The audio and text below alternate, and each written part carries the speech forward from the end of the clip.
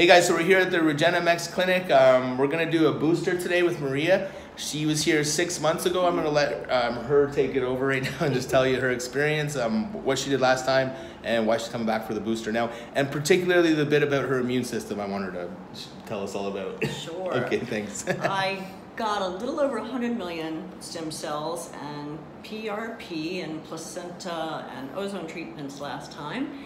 And for several reasons, I had problems in my neck, bulging discs and degenerative discs, had massive headaches, cleared up 10 days after the stem cell treatment, when I had gone to 30 sessions of physical therapy with no results.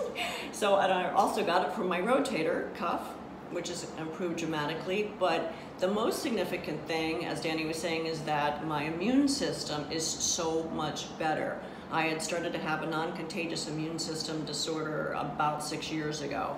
And my GP at home in the United States tested me both before and after the stem cells, and she said that I have improved twofold at this point. And she's a big believer in regenerative medicine, and I have another doctor at home who's a big believer in it, and they strongly suggested that I get a booster. So I'm here today, and she said it'll probably put me in the normal range for immune system.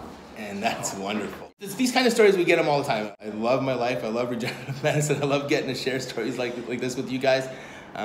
So I'm gonna, we're just here. Dr. Frank's getting ready to do. We're gonna do the booster. So basically that's it. I just wanted to get the testimonial from Maria so you guys could take part in some of this stuff as well.